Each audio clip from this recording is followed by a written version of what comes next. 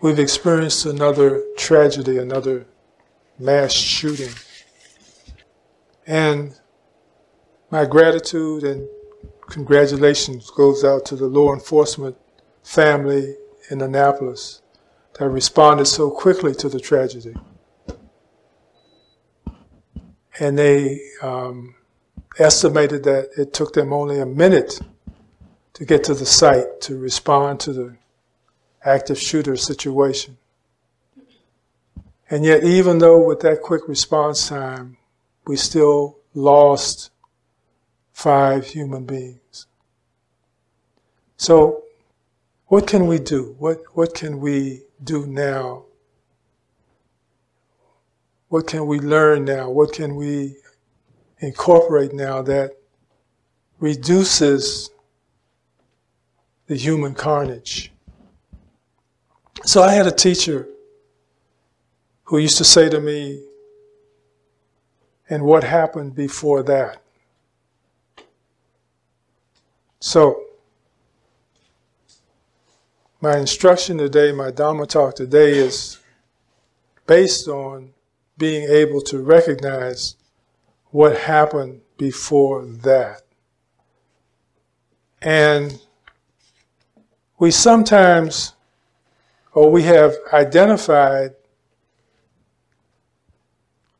law enforcement and other agencies that help in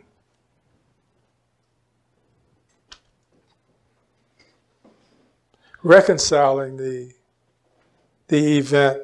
We've called them the first responders. But I want to present to you today another idea or concept, and that is that the first responder is the one who responds to the thought that says this is a good idea to kill somebody. That's the first responder. The one who responds to the thought that suggests that harming or violating someone else's rights is the appropriate thing to do. And I think that I know that all of the wisdom paths, all of the paths of realization teach on and express the idea of consequences for actions. That if you do good, good happens. If you do bad, bad happens. And I think that it is our responsibility then as an agency of understanding actions or karma and the fruits of karma that we also emphasize, double down on what we can do as individuals that will not allow us to get caught up in that loop of allowing suggestions of consciousness or mind to persuade us to do what we know is unwholesome and unbeneficial. So I'm going to work from 2 suttas today, 2 teachings today. The one is 114, and the title is To Be Cultivated and Not to Be Cultivated. And what it does, it takes us a little deeper in our understanding on how we are persuaded by suggestions of mind to do wholesome or unwholesome things. How do we incline the mind and the heart to do what we know is right and to abandon what we know is incorrect or assaulting to the senses of others and ourselves included?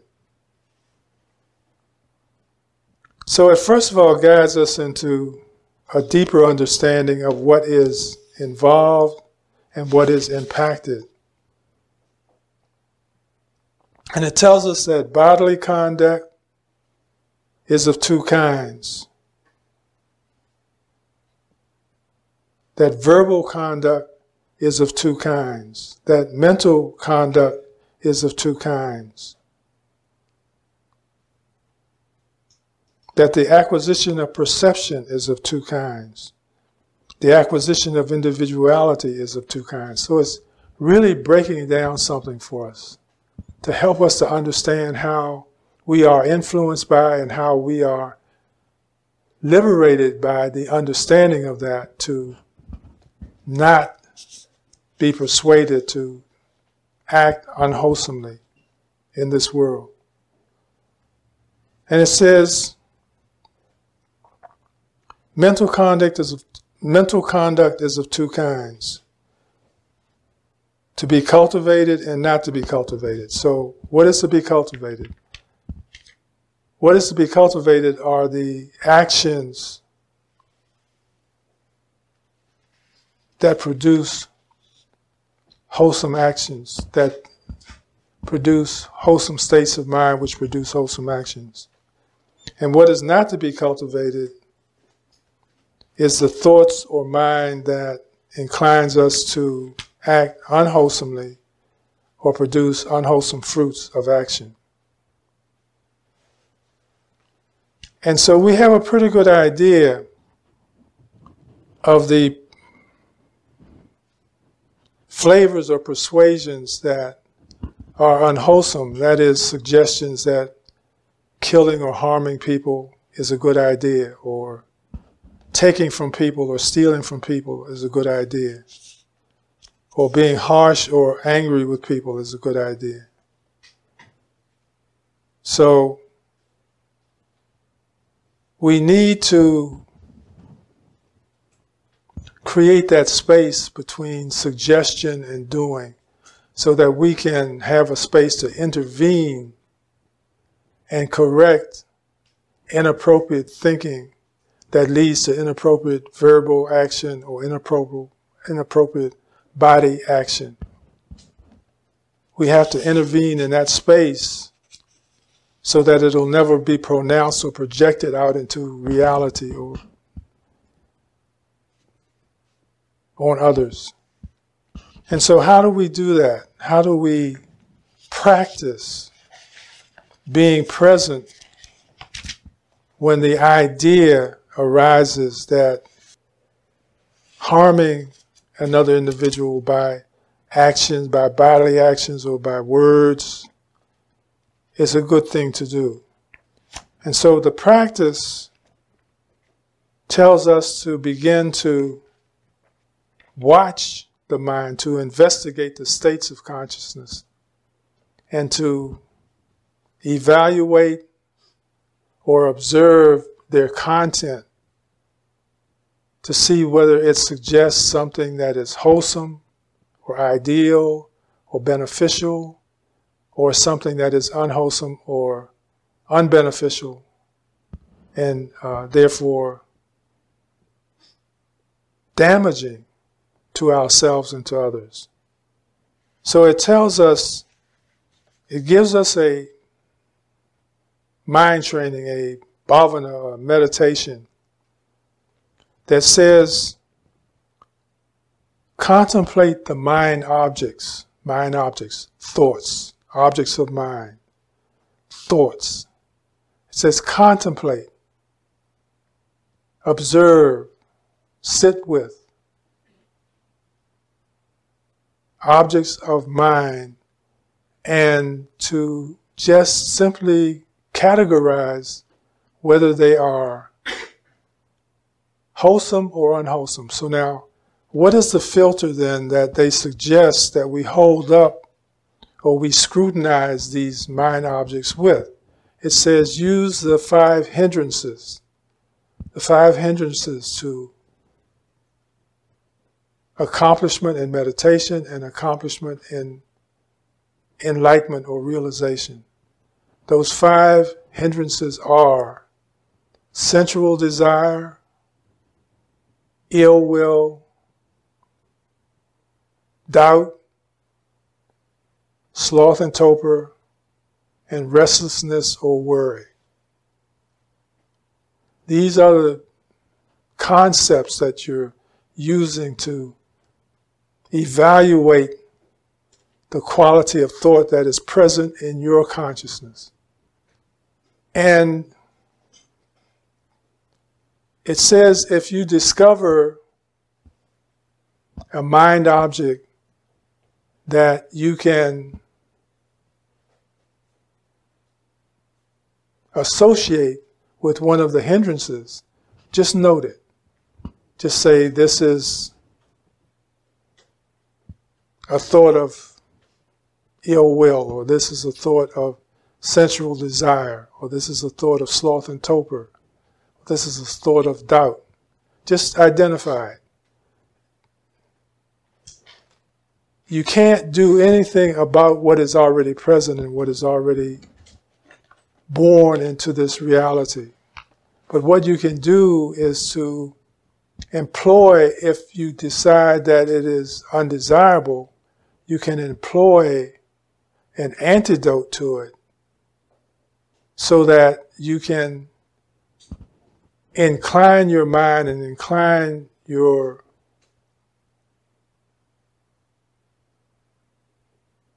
association with something that is more wholesome than what is present.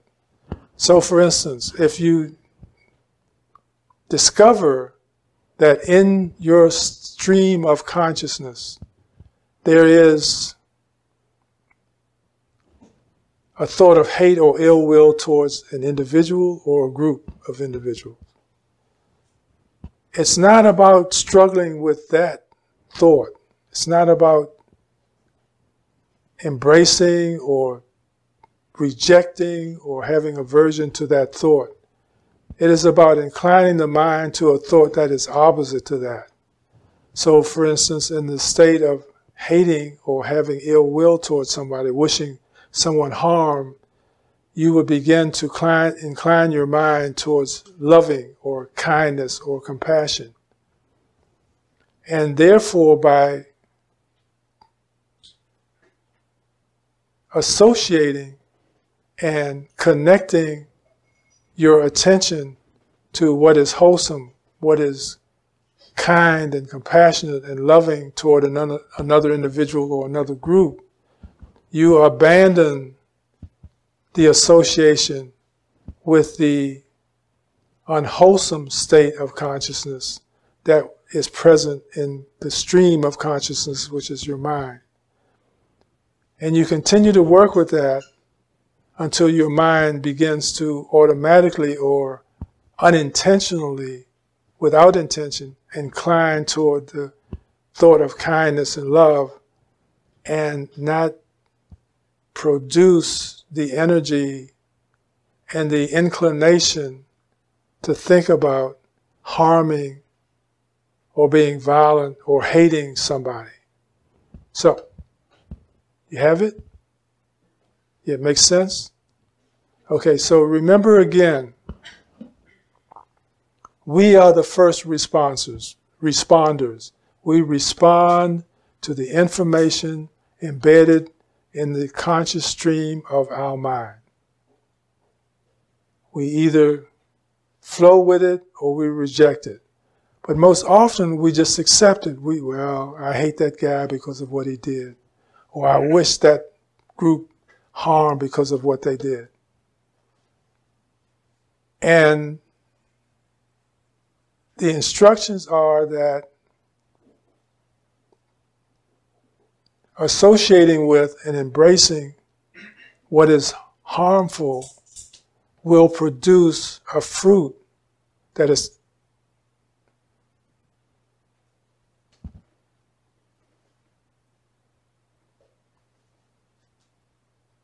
damaging to ourselves or damaging to others.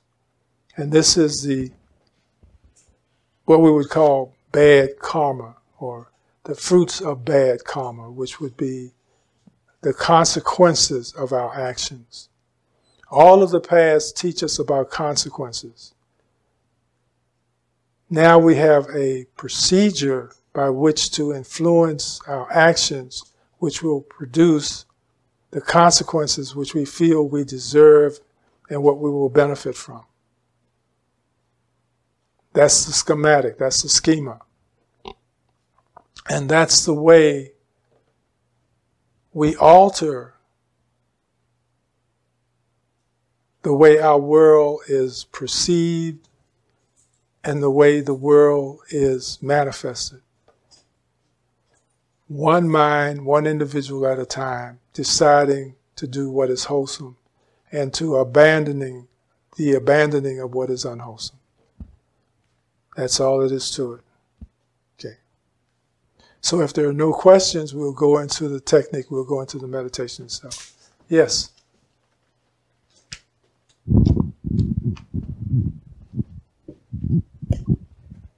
So as I'm thinking about the shift from unwholesome to wholesome, if I were a person that arrived at a scene, like this last massacre that was happening,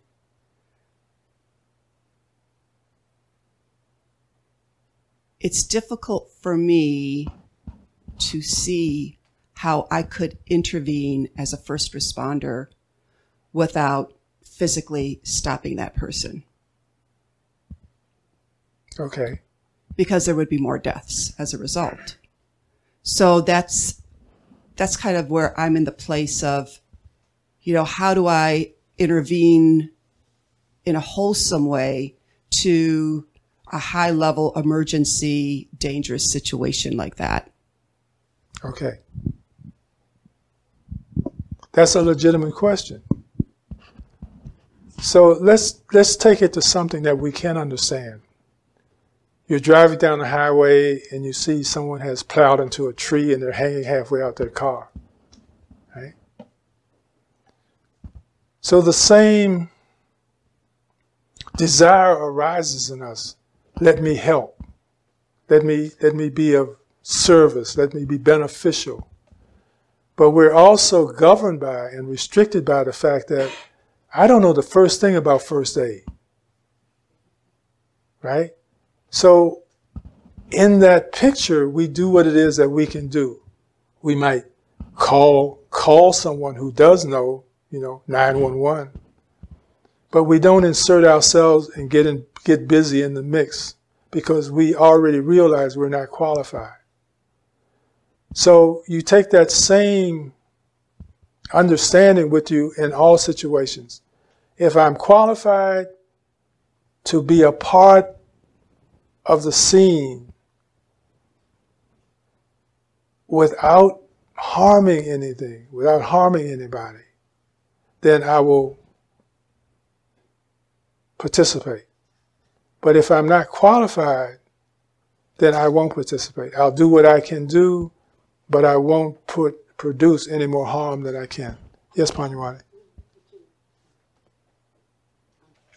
Some of this has to do with changing the conditioning that we have depending on the kind of life that we have lived. For instance, that day when those first responders arrived, they somehow managed to exercise right-mindedness, and they were able to apprehend him, although he had killed 5 people in 2 minutes.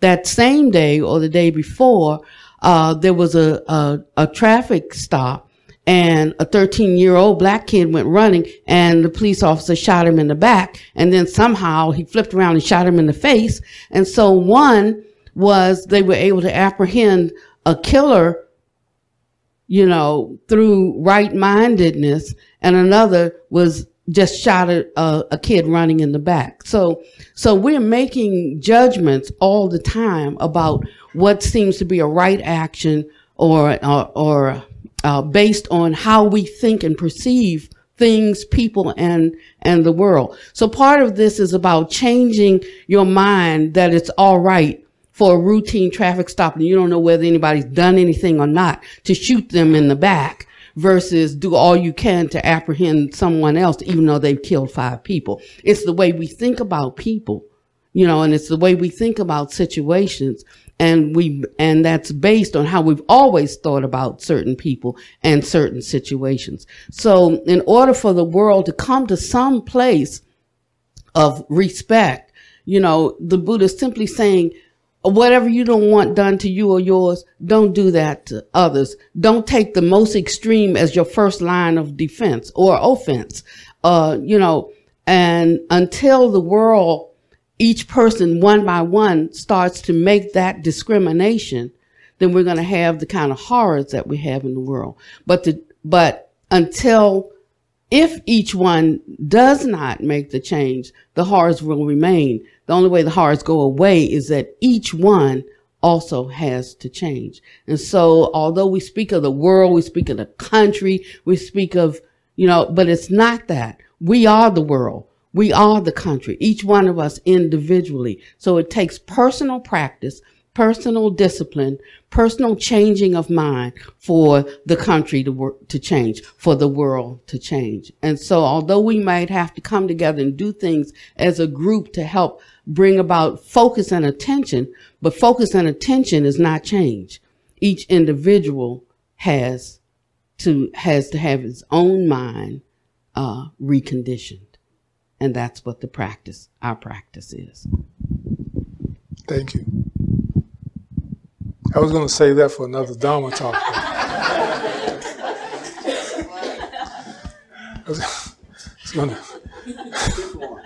was going to slowly introduce you into the communal order. But yeah, that too. That too. It's incumbent on all of us to decide whether we're qualified to step into any situation and not do any more harm than has already been done. And that goes across the board to everybody. In other words, if I'm a law enforcement officer and the only thing I know how to do is shoot you, then I'm not a very good law enforcement officer. I have to have other tools in my belt, other ways to lower the energy of violence without necessarily shooting. So it takes cultivation. This is what we're talking about. What it is that we can use to cultivate our minds to bring about the best possible results for everybody. Okay? Anyone else? All right. So, contemplation of mind objects or investigation of states.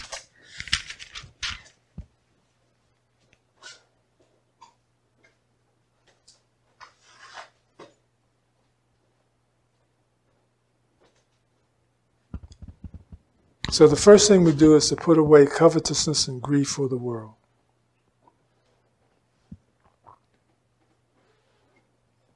So if we have any greed or desire for the world, or any sorrow or grief for the world, we lay that aside as we go into our meditation and our observation of our own mental continuum, our own mind stream. We don't have any desire to see one thing or the other. We just want to see what's there.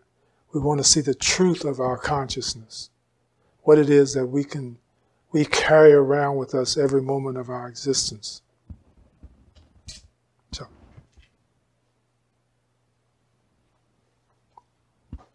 going inside without covetousness or grief, without wanting anything or pushing anything away, and seeing what's present in our mental continuum.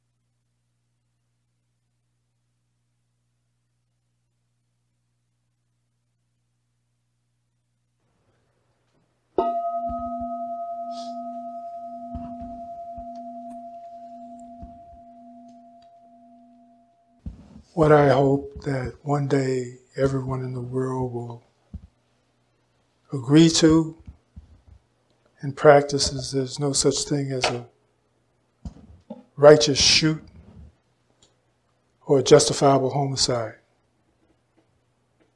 That, or a holy war. Just no such thing.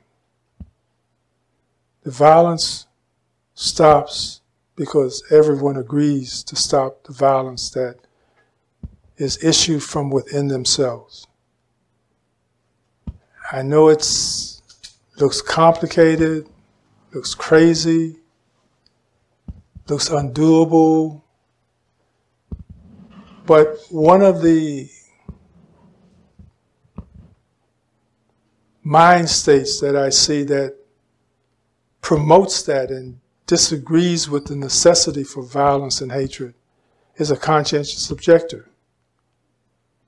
They inserted themselves in the midst of the most horrific violence, which is war.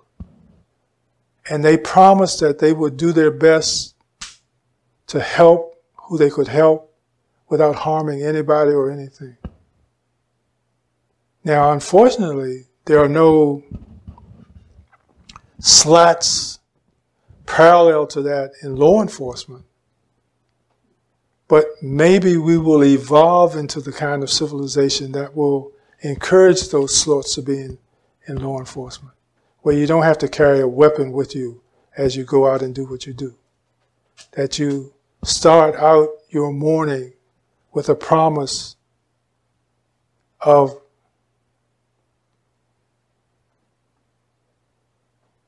promoting peace and goodwill and love in everything that you do, that you don't feel that there is a moment that justifies resorting to violence to handle the issue. That you are spiritual enough, wise enough to present a solution without having to draw a gun or draw a club or draw tasers.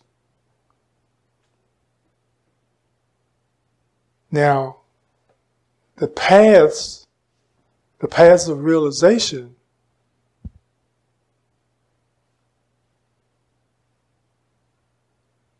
suggests that that possibility is attainable. It doesn't say don't kill unless. It says don't kill. There's no wiggle room. And as long as you allow for wiggle room, then people will feel that that is a necessary provision for their participation in relationship. That if you do this, I can do this. I have license to do this.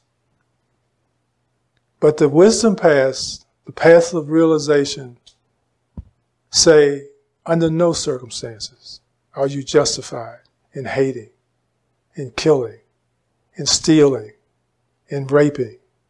Under no circumstances is that acceptable. Now that's a hard bar to rise up to, no doubt about it. But I'd rather keep the bar where it is than to lower it and say, okay, well you can do this and you can do that. I'd rather have the bar up here so that we don't make any mistakes and that we don't